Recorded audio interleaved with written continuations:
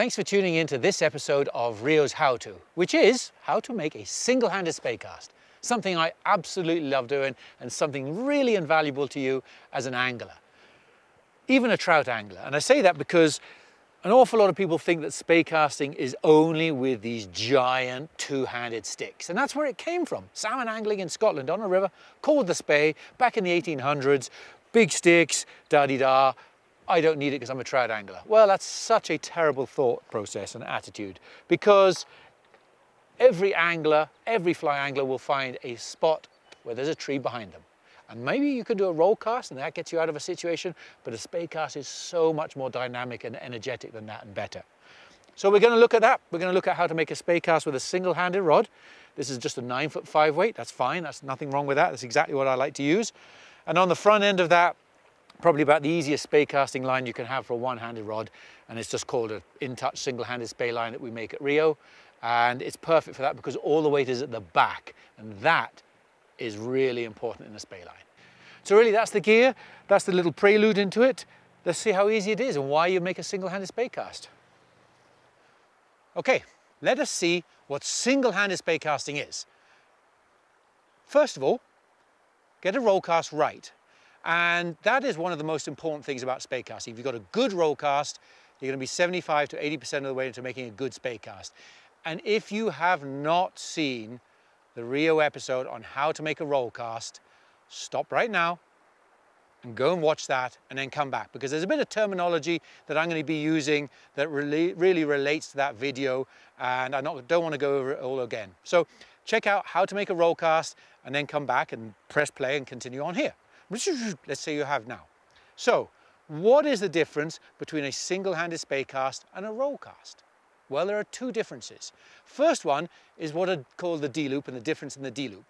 There's a D-loop behind you, and a roll cast has a very small D-loop. It's not far behind me.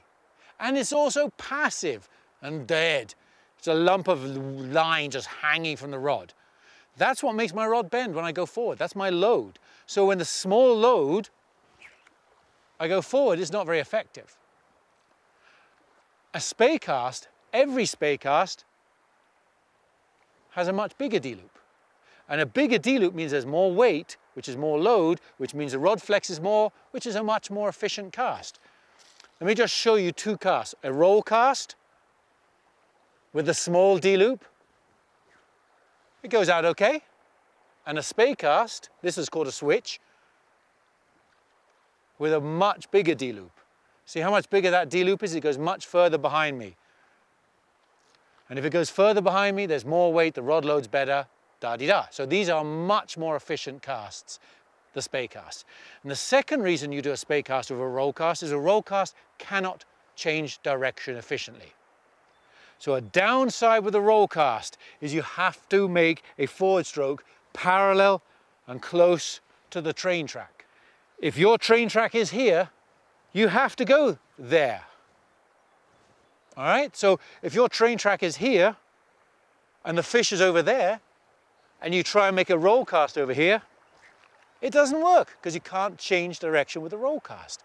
So with a spey cast is simply a way to move your train track to where you want to go.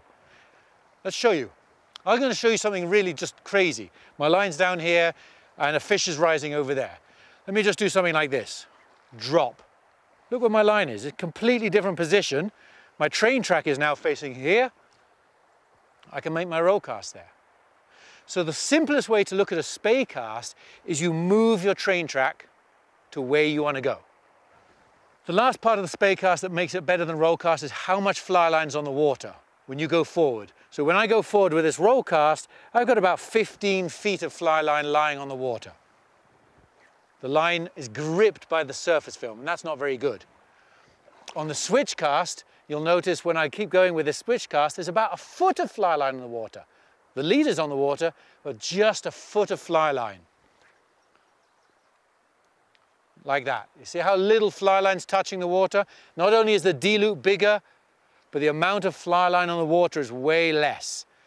And that is a thumbs up. That's great because the line on the water is drag. All the energy you put into the cast is sucked out by the water surface film. So you want to avoid it. So those are the two differences between your roll cast and your Spey cast.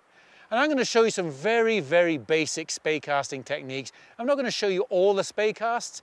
I'm just going to show you some basic Spey techniques to give you an idea of what a Spey cast is. And the simplest way of looking at it is to imagine you're at a train station and you're on a train that's going to London. See, for example, right now, my line is down here and this is pointing down there. So making my roll cast, I go to London. But I want to go to Paris, which is over here. So all you have to do is do something to move your train track so it's facing Paris. And then finish off following your forward stroke along your new train track. Okay, so that's the simplicity of Spey casting. It is some way to move the train track. As you get into it, you'll find that Spey casts become much more dynamic, as I mentioned, but also they have certain names. And this video isn't about all the Spey casts, how to make a double Spey, a snake roll. I'm going to show you a couple. This is a cast called a double Spey. This is a cast called a reverse snake roll. Here's a cast called a snake roll. And these are just casts. This is a cast called a snap tee. So there's lots of names. This video is not about those Spey casts. This is the rawest, basic way of learning a Spey cast. So really that's all that Spey casting is. Spey casting is simply an advanced form of roll cast that changes direction. Absolutely you can do it one-handed rods because you're going to have trees behind you. And even if you don't have trees behind you, it is the most efficient way to change direction. Hopefully you enjoyed this. Hopefully you picked up a few nuggets and a few tips. If you enjoyed this and if you haven't seen them, we have a whole series of these how-to videos on the Rio website under Rio TV. Check it out. Check out some of the other videos. Learn some stuff. And if you enjoyed this, get out on the water and do some of these single-handed Spey casts. I hope you enjoyed it. Thank you so much for tuning in. Maybe one day I'll see you on the water throwing some beautiful snake rolls and catching some fish with it.